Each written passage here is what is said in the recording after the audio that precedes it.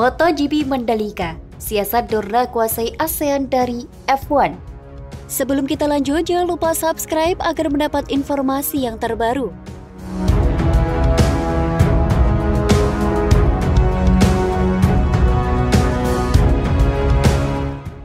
CEO Dorna Sports Carmelo Ezpeleta mengungkapkan kawasan Asia Tenggara atau Asean sangat penting bagi MotoGP. Ajang MotoGP Mandalika merupakan salah satu cara Dorna merebut pasar ASEAN. Ezpeleta menyadari MotoGP tidak bisa mengimbangi kemewahan ajang Formula One. Tapi pria asal Spanyol itu optimis MotoGP punya peluang lebih bagus ketimbang F1 dalam merebut pasar Asia Tenggara. F1 lebih glamor dibanding MotoGP. Dan itu sesuatu yang tidak ingin kami capai atau kami cari, karena kami tidak bisa meraihnya, ujar Ezpeleta dikutip dari Marka. Di atas segalanya, di kawasan Asia Tenggara, sepeda motor merupakan produk yang lebih banyak digunakan. MotoGP lebih dekat dengan sebagian besar masyarakat biasa daripada ajang F1 atau yang lainnya, ucap Ezpeleta. MotoGP Mandalika yang akan melakoni debut di MotoGP 2022, 18 hingga 20 Maret mendatang merupakan salah satu upaya Dorna merebut pasar Asia Tenggara. Dengan demikian, MotoGP punya 3 seri balapan di ASEAN, Indonesia, Malaysia, dan Thailand. Dorna selaku penyelenggara MotoGP bisa meraup keuntungan mencapai 250 juta US dollar atau setara dengan 3,6 triliun per tahun. Tapi, pemasukan tersebut juga harus diimbangi lagi seperti membantu biaya transportasi antar negara saat kompetisi dan membayar hadiah kepada rider dan tim pembalap. Sementara F1 dimiliki Liberty Media yang hanya memiliki satu balapan di Asia Tenggara, yakni GP Singapura. Malaysia juga memutuskan mundur sejak 2018, sedangkan Vietnam yang sempat dijadwalkan digelar pada 2020 terpaksa dibatalkan karena pandemi. Dalam penelitian terbaru yang dilakukan pihak F1, ajang balap motor jet darat itu mulai kehilangan penonton anak muda. Ezpeleta mengatakan, Dorna berusaha menambah penonton muda untuk menyaksikan MotoGP. Tentu kami punya penelitian sendiri tentang apa yang sedang terjadi. Kami punya profil penonton dan apa yang kami inginkan agar orang-orang yang sudah menonton tetap bertahan dan penonton anak muda terus berdatangan, ucap Ezpeleta. Jika Anda meraih penonton muda, mereka akan bertahan. Tapi kami juga harus mempertahankan penonton yang sudah kami punya, yang punya kekuatan untuk melakukan sesuatu, ujar Ezpeleta.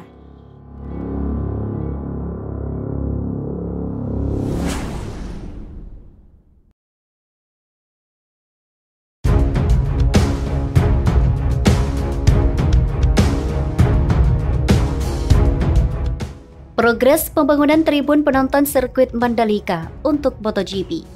Sebelum kita lanjut, jangan lupa subscribe agar mendapat informasi yang terbaru.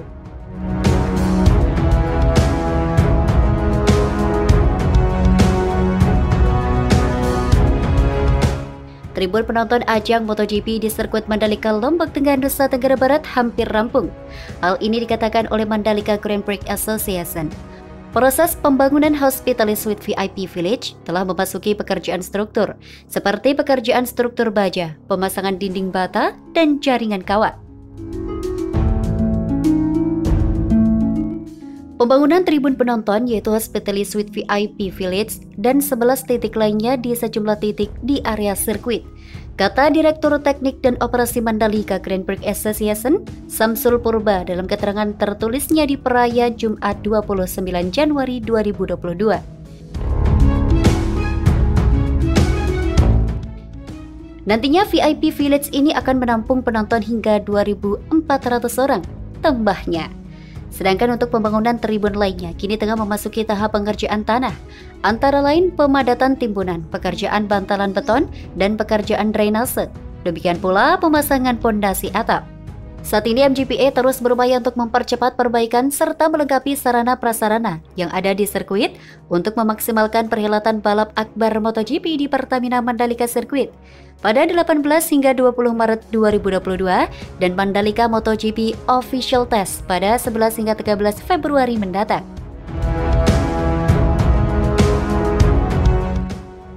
Kami memastikan seluruh pekerjaan ini telah dilakukan dengan memperhatikan berbagai aspek teknis, sehingga dapat memenuhi persyaratan standar yang diminta Dorna Sports maupun FIM. Jelasnya, Mandalika Grand Prix Association menyatakan tiket MotoGP dijual dalam berbagai bentuk dan kisaran harga, sehingga tempat duduk penonton di Tribun Mandalika disesuaikan dengan tiket yang dibeli. Calon penonton dapat memilih tiket sesuai dengan keinginan dan kebutuhan. Kategori General Admission, Standar Grandstand, dan Premium Grandstand dijual dalam bentuk tiket harian dan paket Weekend Pass yang berlaku untuk Sabtu dan Minggu, kata Vice President Director MGPA Cahyadiwanda dalam keterangan tertulis di Pria. Ia mengatakan kategori VIP Hospitality Suite Deluxe Class merupakan ruang yang berlokasi di VIP Village berdekatan dengan paddock yang menyediakan fasilitas makanan, snack, dan minuman di dalam ruangan tersebut, sehingga penonton dapat menikmati balapan tanpa harus keluar dari ruangan, katanya. Sementara itu, tiket Premium Grandstand adalah lokasi duduk penonton yang dilengkapi dengan atap sehingga para penonton dapat menikmati balapan dengan nyaman. Sedangkan Standar Grandstand adalah tempat duduk penonton tanpa atap yang merupakan bucket seat, yaitu kursi duduk tanpa lengan.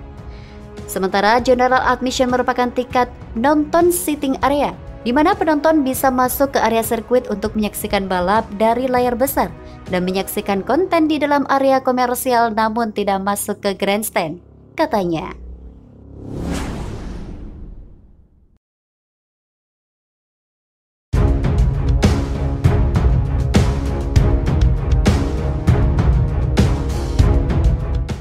Kesiapan Michelin jelang tes pramusim MotoGP di sirkuit Mandalika. Sebelum kita lanjut, jangan lupa subscribe agar mendapat informasi yang terbaru.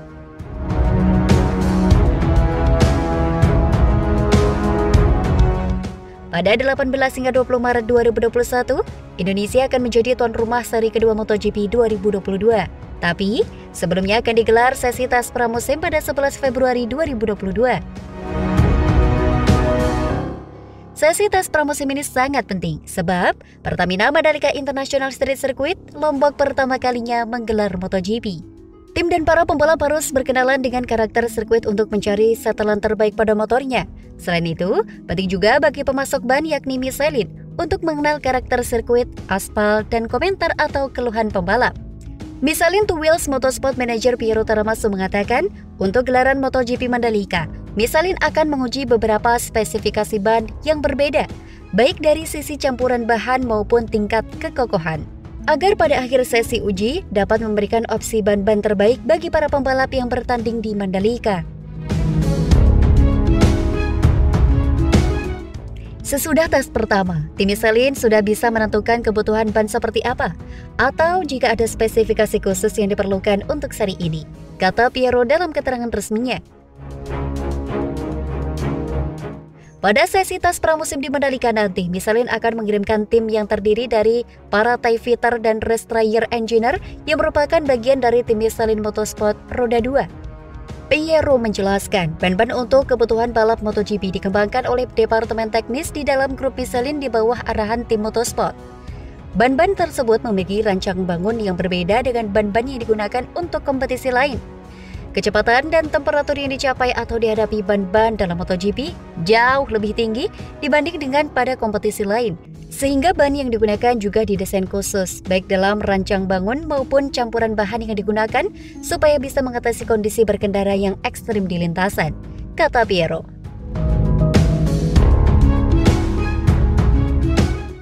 Piero menambahkan, dalam proses sesi tes pramusim di sirkuit Mandalika seperti pada seri-seri di sirkuit lainnya, ada 3 spesifikasi ban Michelin jenis slick yang akan dicoba, yaitu tipe soft, medium, dan hard.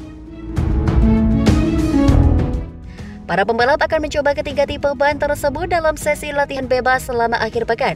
Setelah itu, para pembalap akan memilih tipe yang menurut mereka terbaik dalam hal cengkraman dan daya tahan untuk digunakan dalam balapan pada 20 Maret 2022.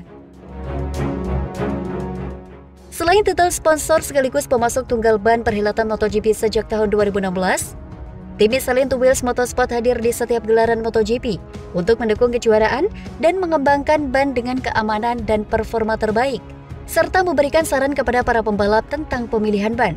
Untuk gelaran MotoGP Mandalika, Michelin akan mengirimkan tak kurang dari 25 tim motorsport yang terdiri dari type fitter, race tie engineer, manager, koordinator lapangan, serta media dan komunikasi.